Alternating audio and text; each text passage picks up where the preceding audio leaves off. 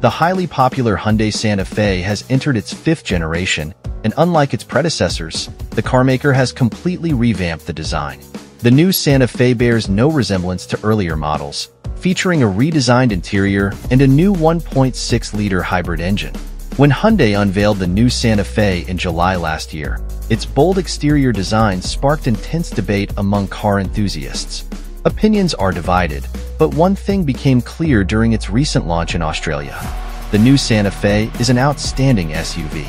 The 2025 Santa Fe has been introduced to the Australian market with 3 trim levels, all featuring the same hybrid setup. This system combines a 1.6-liter turbocharged petrol engine with an electric motor integrated into the gearbox and a small 1.49 kilowatt-hours lithium-ion polymer battery pack. The petrol engine delivers 172 kilowatts, 231 horsepower, at 5,600 RPM and 367 Newton-meters, 271 lb-ft, of torque between 1,000 and 4,100 RPM, while the electric motor adds 44.2 kilowatts, 59 horsepower, and 264 Newton-meters, 195 lb-ft, at 1,700 RPM. Currently, this hybrid setup is the only powertrain available at launch. However, Hyundai plans to introduce a 2.5-liter turbocharged petrol engine in the 4th quarter. This engine will produce 206 kilowatts, 276 horsepower, and 422 Newton-meters, 311 lb-ft, of torque, paired with an 8-speed dual-clutch automatic transmission. Unfortunately, the 2.2-liter CRD diesel engine from the previous Santa Fe, still available in the facelift Kia Sorento, has been discontinued due to low sales. Hyundai also mentioned that towing is not a priority for Santa Fe buyers, who typically do not require the higher towing capacity that a diesel engine provides. Hyundai anticipates that 60% of the 2025 Santa Fe sales will be for the hybrid electric vehicle, HEV, with the remaining 40% for the 2.5-liter model. The new Santa Fe is larger than its predecessor, measuring 4,830 millimeters, 190.1 inches, in length, 1,900 millimeters, 74.8 inches, in width, and 1,720 millimeters, 67.7 inches, in height, with a 2,815 millimeters, 110.8 inches, wheelbase. This makes it 45 millimeters, 1.7 inches, longer, 60 millimeters, 2.3 inches, taller, and gives it a 50 millimeters, 1.9 inch, longer wheelbase than the old model. The new Santa Fe's size is even more noticeable in person, thanks to its boxier and more upright design. Australian buyers can choose from 10 colors for the new Santa Fe, including creamy white matte and earthy brass matte. The lineup starts with the standard Santa Fe, available in both front-wheel drive and all-wheel drive. Above it is the Elite, offered exclusively in all-wheel drive, while the top-tier Calligraphy comes in 6 or 7-seat configurations. Hyundai Australia expects approximately 50% of buyers to opt for the Calligraphy, with the Elite and base models each accounting for about 25% of sales. Prices begin at 55,500 Australian dollars, $36,900, for the base front-wheel drive model and rise to 58,500 Australian dollars, $38,900, for the all-wheel drive version. The Elite starts at 65,000 Australian dollars, $43,300, and the Calligraphy is priced up to 75,000 Australian dollars, $49,900. A significantly enhanced interior. The interior of the new Santa Fe is a complete departure from the previous model.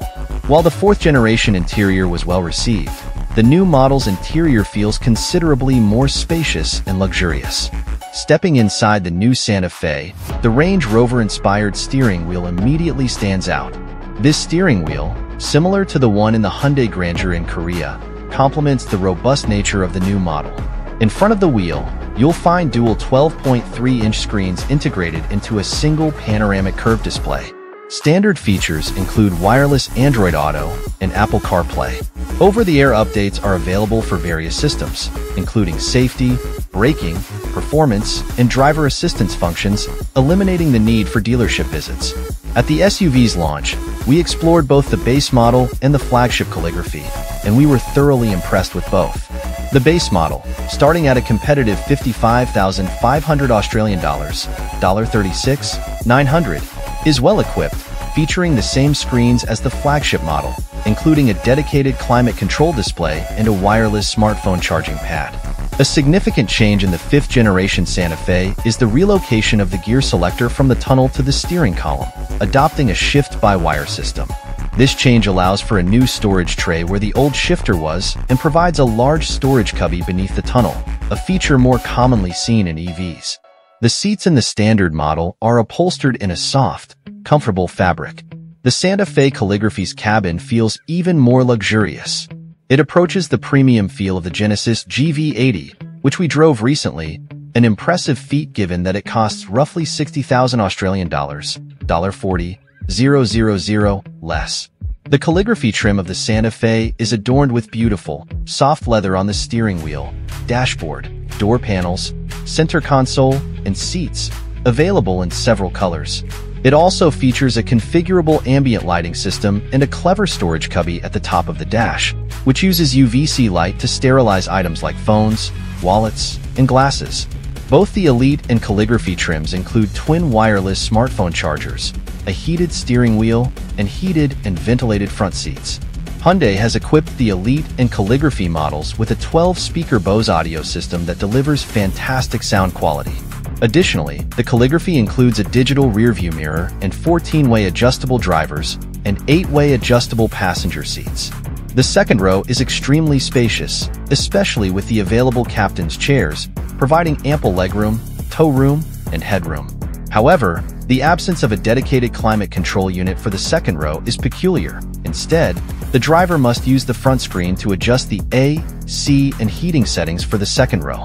The third row is surprisingly spacious, thanks to the tall roofline, and can comfortably accommodate adults. Cargo space has increased in the new Santa Fe. With the rear seats up, it offers 628 liters, 22.1 cubic feet, of cargo capacity, which expands to 1,949 liters, 68.8 cubic feet, with the rear seats folded down. We spent most of the first day driving the entry-level model of the 2025 Santa Fe. Priced at 55,500 Australian dollars, $36,900. It is 7,500 Australian dollars, $5,000, more than the base Santa Fe we reviewed 3 years ago.